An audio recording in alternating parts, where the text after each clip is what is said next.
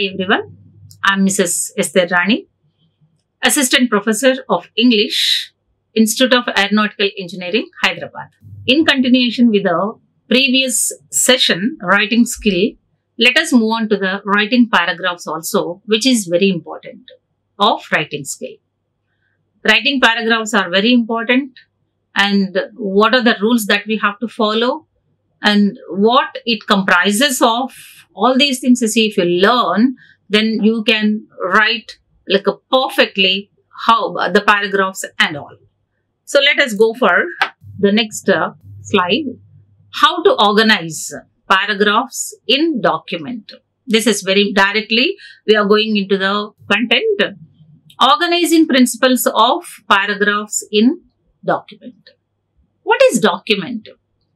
Document is nothing but a piece of written matter, that's it. Whether it's a written, printed or electronic matter that provides information or evidence or that serves as an official record. That's nothing but document. Whatever it is, which is official document, official record, whether it's a written matter or a printed one or anything electronic matter, that should provide information or evidence. Okay. So, most probably this document which consists of large number of paragraphs. No.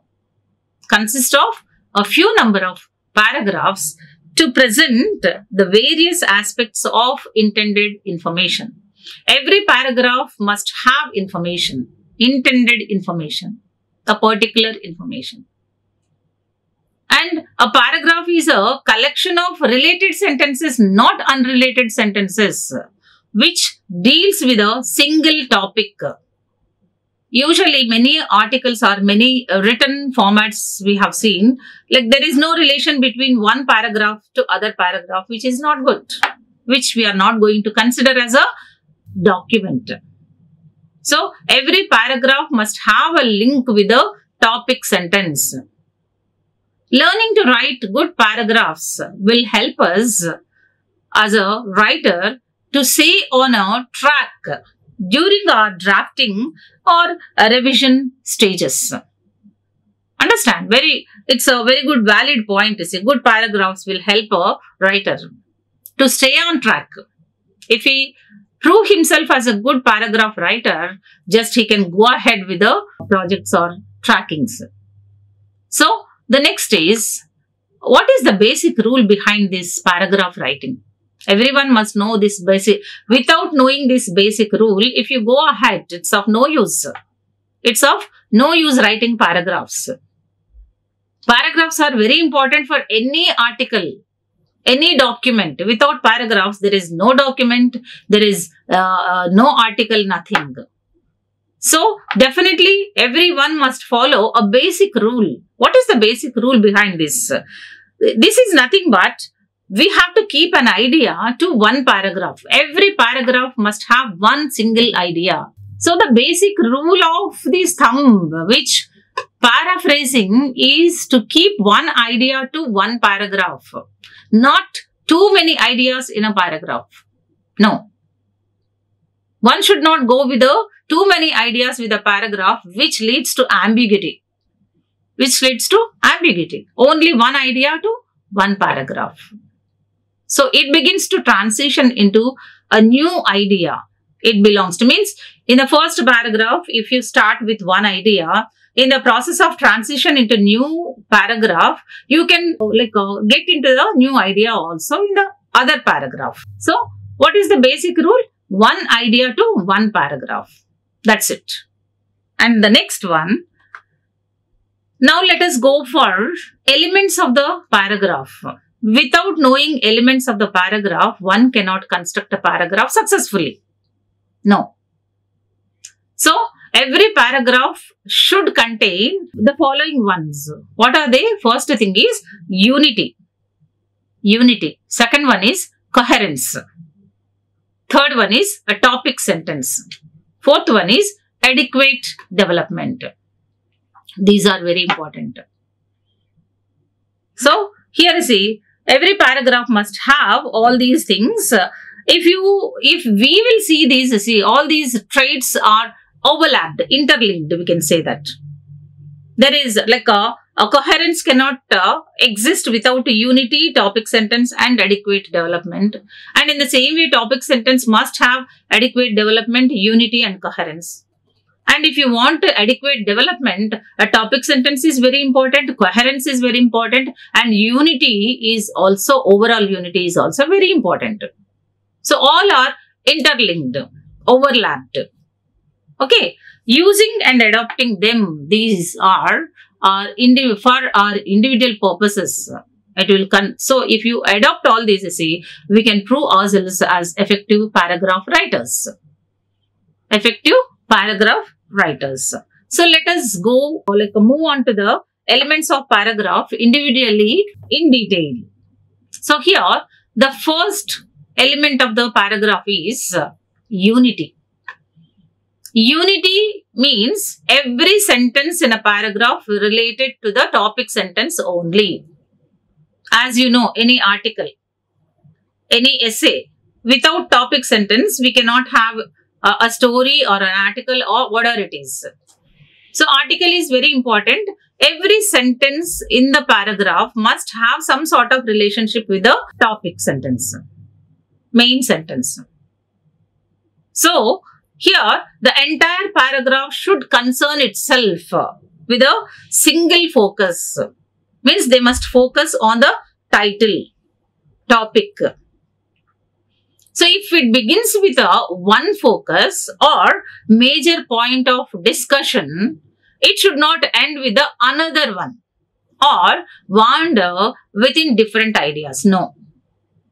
So when they start with one major focus or one major point of discussion, they must end with that only. Shouldn't take different ideas.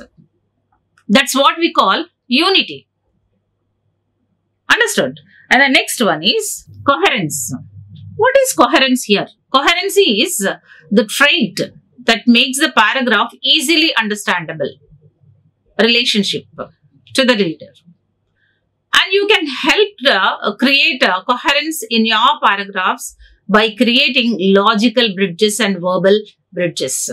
So how can we help the reader to create coherence? We have two things before us. First one is logical bridges. Second one is verbal bridges. If you have these two, if you can create these two in your paragraphs, definitely you can have a coherence in between. So here you see, what is logical bridge and what is verbal bridge? Logical bridge is nothing but same idea of the topic. Same idea of a topic is carried over the from one sentence to other sentence. One idea. Again, we have to go back to the unity. So, one idea to one paragraph. It should carry from one sentence to another sentence. Say, for example, in one paragraph, if we have 5 sentences or 6 sentences or 10 sentences, every sentence must have the same idea of the topic. And successive sentences means later sentences can be constructed in a parallel form. No problem. Okay. And the next one is verbal bridges. What are these verbal bridges? Verbal bridges are nothing but vocabulary. Once again, keywords. So in one paragraph, if you want to repeat keywords, very important words, you can repeat several times in several sentences. And you can go ahead with the synonyms. For one word, you can use a number of synonyms repeatedly in several sentences. And pronouns also can be referred to the noun's previous sentence. Means if you start with the name of the person and you can go ahead in other sentences like he, she, like pronouns, it, they, like. So in that way, like in a referral manner, you can use a number of times. And transition words can be used to link ideas from different sentences. When you are moving on from one sentence to other sentence, the transition words, linking words must be used. Means they must have some sort of like a connecting idea, means connection in between word to word or sentence to sentence. This is what we call verbal bridge. So, coherence is the trait. Once again, I am telling you, it's a trait that makes the paragraph easily understandable. A reader who is reading your paragraph should understand easily with the help of logical bridges and verbal bridges. Okay. And the next one is topical sentence. Topical sentence. A topic sentence is a sentence that indicates in a general way what idea or thesis the paragraph is going to deal with. Topic sentence is nothing but it related to the other paragraphs, thesis of the paragraph. Although not all the paragraphs have clear-cut topic sentences, they must have either this topic sentence maybe at the beginning of the paragraph or sometimes at the end of the paragraph also you can state. But topic sentence is very must in the paragraph. It should have some link as the first sentence or the last sentence or somewhere in the middle also. And it is easy way to make sure your reader to understand. Means the reader who is reading your paragraph, he will not deviate. If you mention this topic sentence here and there in the paragraphs, there is no chance of deviating himself from the paragraph. So it is very important topic sentence. And then here you see, it's a very good general rule also. Okay, every writer will experience this. If they feel that topic sentence is very important in that, you see, he's a successful paragraph writer. Okay. And then the next one is adequate development. When we'll get adequate development, as I said, you see, all these four things are interrelated. Unity, coherence, topic sentence, and adequate development. Adequate development will get when it has link with these other three things.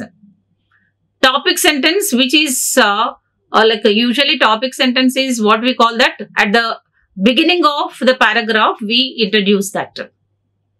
Okay, the topic should be introduced or discussed fully and adequately. This is very, very important. Briefly, we should not discuss about. Because for the sake of the reader, for the better understanding of the reader, we must discuss paragraph adequately, elaboratedly. Again, this varies from paragraph to paragraph. So, if the purpose of the author is more in the paragraph, adequately we can develop the idea. And then here, but writers should be vary from paragraph to paragraph that only have 2-3 sentences. Means I can't say that, or we can't say that each and every paragraph must have these many sentences only. Sometimes a few paragraphs they'll be having only 2 to 3 sentences. 2 to 3 sentences where this is not possible adequate development. That's why it's pretty good that paragraph is not fully developed. It is, if it is that short.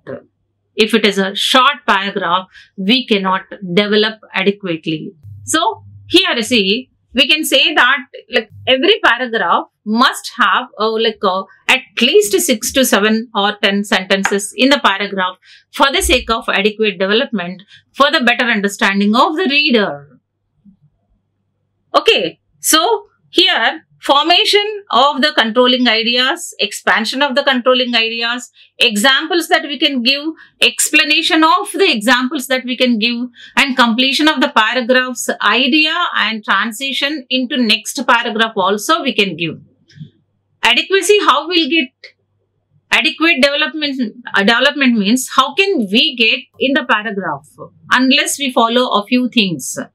See, a few steps that we can follow here. First one is formulation of the controlling idea. Means the idea what we have in a paragraph that we have to go with, and explanation of controlling idea. Means we need to explain the idea behind that very clearly along with the examples, and explaining the example aptly, and completion of the paragraph's idea or transition into the next part. How you can transit one idea into other paragraph, that also very important. Then we get adequacy.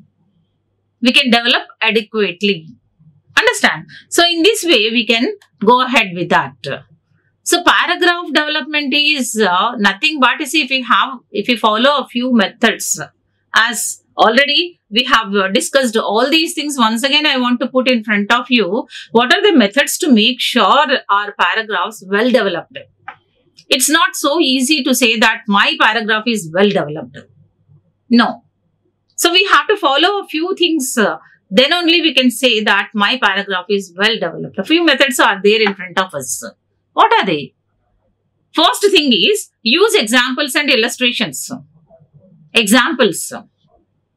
A few incidents you have to use in a paragraph. The second one is data cited. Means a few facts, statistics, tables, details, and other things, means figures that you have to give in the paragraph. And quotations, a few quotations also we can invite in the paragraph. Anecdotes. Anecdote means a story. Story also we can give. And we can define a few terms in the paragraph. Difficult terms, if you have given in the paragraph, it's not a bad thing if you define them. And compare a few things and contrast with others. And evaluate causes and reasons, means give a reason for the reasons and causes that you have given in the paragraph. And the next one is examine effects and consequences.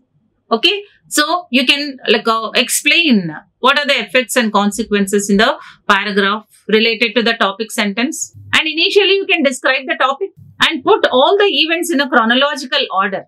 Time segment, we can say that. So everything chronological order is we have to keep complete event. So if you follow all these methods, so we can say confidently that my paragraph is well developed. Okay.